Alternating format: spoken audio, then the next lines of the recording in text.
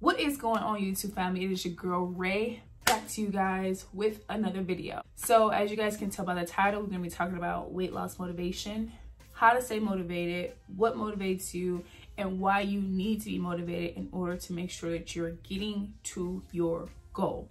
So if you like this topic and want to hear more of these types of topics, make sure that you like this channel, subscribe to this channel. That's the most important thing. Make sure you subscribe. That's the biggest thing. Subscribe. Share it if you want to, something that you can probably give it to someone else. Maybe they'll enjoy it. Maybe they'll find something out of it.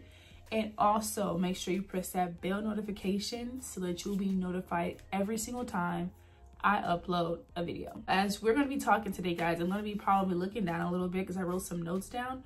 So if I'm looking down, just understand I am still keeping up with y'all, but I'm just looking down to make sure I hit all the points that I want to hit.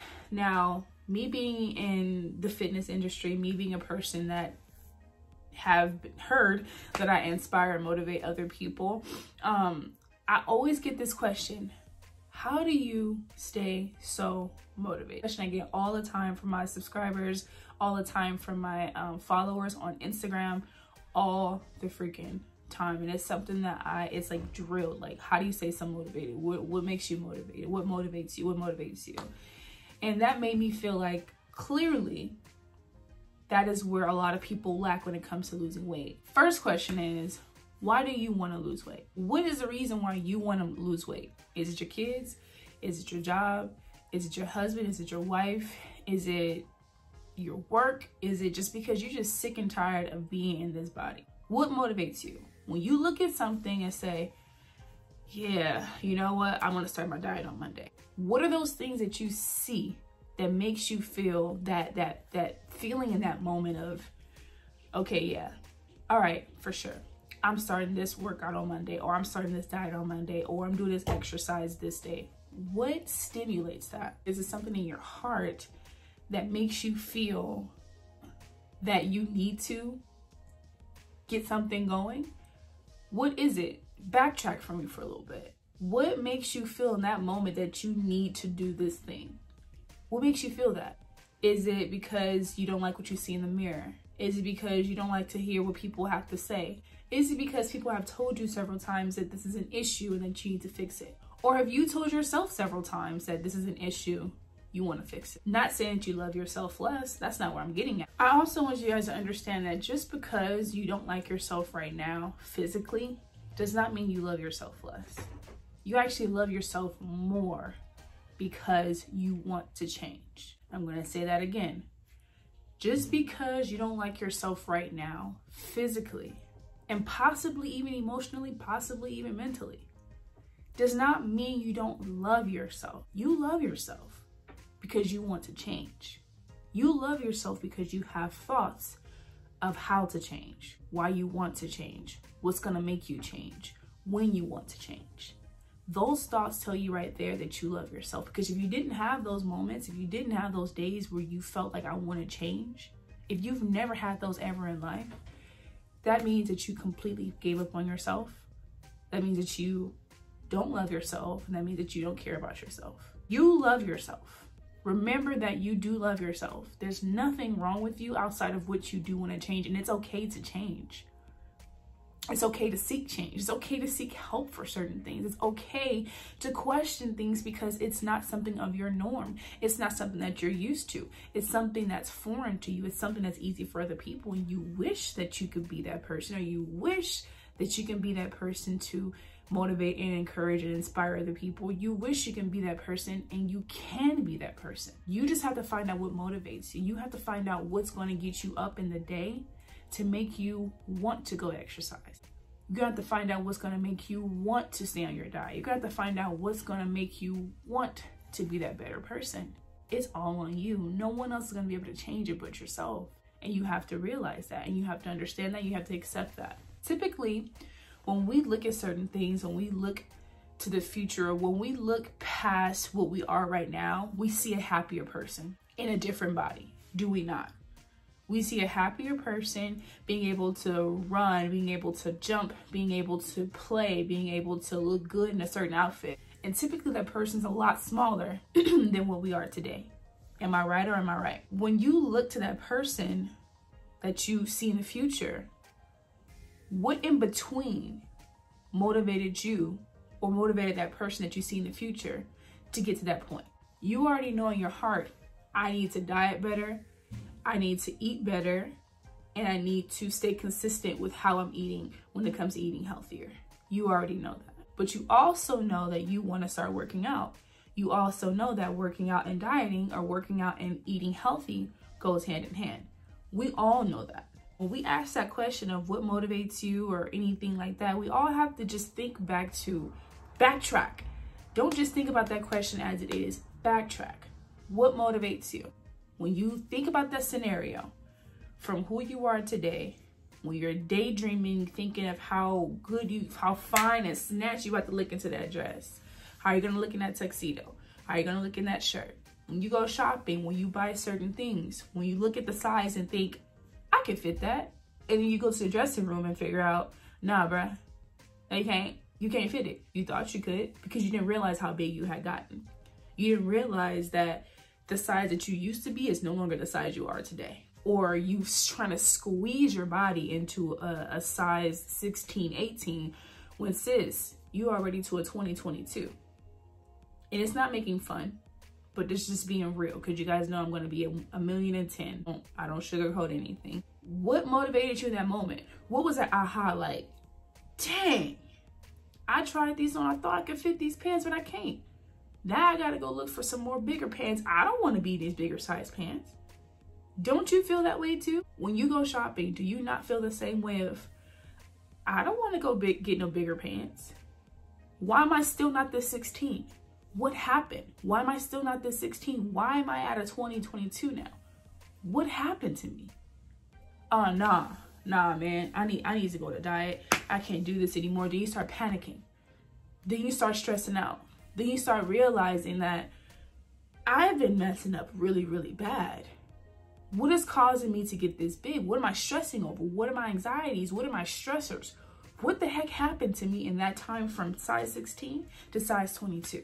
When you figure out that, dang, I messed up.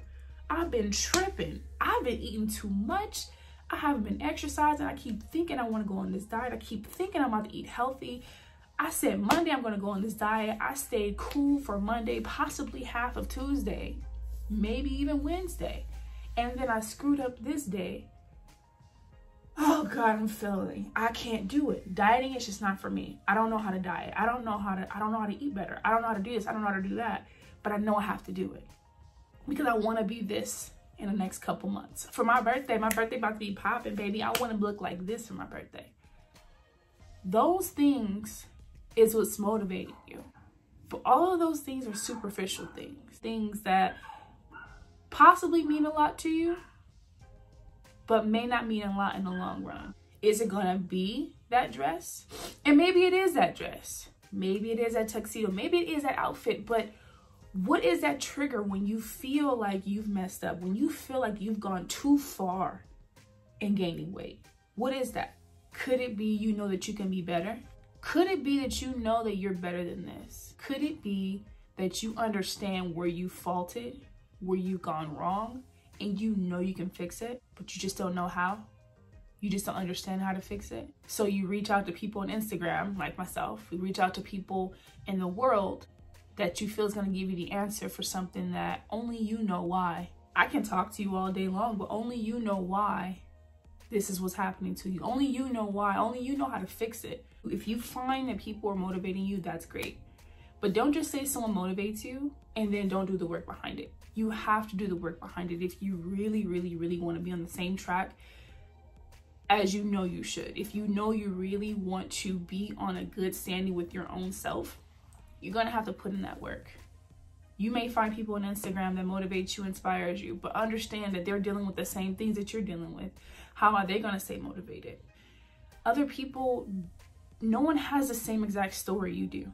We may share similar things. We may share similar points, but we all don't have the same story. We all don't get motivated by the same things. So you have to find a way to motivate yourself. You have to find out what motivates you. You have to find out what makes you get up in the morning. If you can wake up every single morning to go to work, what motivates you there? Money. That's what motivates you. When you get that money, what else motivates you? I can take care of my family. That's what motivates you. When you can take care of your family, how does it make you feel?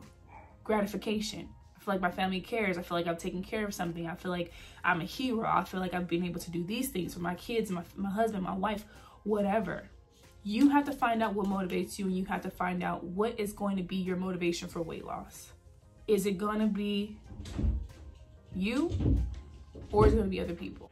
Only you know the true answer. You may not know how to fix it right now, but you know how to fix it later on. You have to push yourself. You have to understand that you are way more worth it. You are way more worth in being in this position that you are today. You didn't want to be here. You didn't want to be in this body. You weren't meant to be in this body. People told you all your years that when you get older, you're going to gain weight. That's not necessarily true. I got older and I lost weight. So that's how I know that's not necessarily true. That is a myth that people tell you all the time, because people typically give up around that certain age, because people feel like this is the childbearing years, is the years you're going to get married. These are all these years that it's going to pass by you and you're not going to be worried about losing weight at that time. That's not necessarily true. Just because you have kids, just because you have a husband, just because you have a wife, just because you have a job, does not mean you can't lose weight. This does not mean you are not worth losing the weight that you want to lose. So I want you to challenge yourself. I want you to find out what motivates you. Find out why it motivates you. Find out if it is your children. Find out if it is, something that you see in the future. Find out what it is.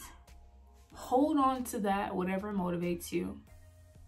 And let that be the reason why you're continuing on your weight loss.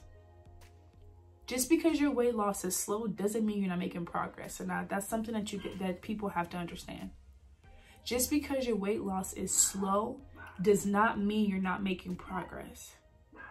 Because you're learning about yourself throughout the entire process. You're learning about what you like, what you don't like, how you like certain things, what you should be eating, what you're not supposed to be eating, and what's going to get you to that goal. It may take 10 years, but that's okay. If you're willing to wait years and years and years for a job to be available, for you to get a promotion, for you to go to school, if you're willing to wait all that time to go to school, willing to wait all that time to sit in front of someone teach you something, then you can wait for your weight loss to be successful. So I hope that you guys found some motivation in that. If that wasn't very motivating, let me know in the comments below, but I plan on making more videos about this. So I love you guys. Thank you guys so much for watching. Make sure you go ahead and like, comment, and subscribe. Press that bell notification, guys, to make sure you stay motivated and make sure that you stay notified every single time I upload a video. So more videos to come. This is not the last video. I hope that you guys enjoyed this video. I love you guys all so much. Peace.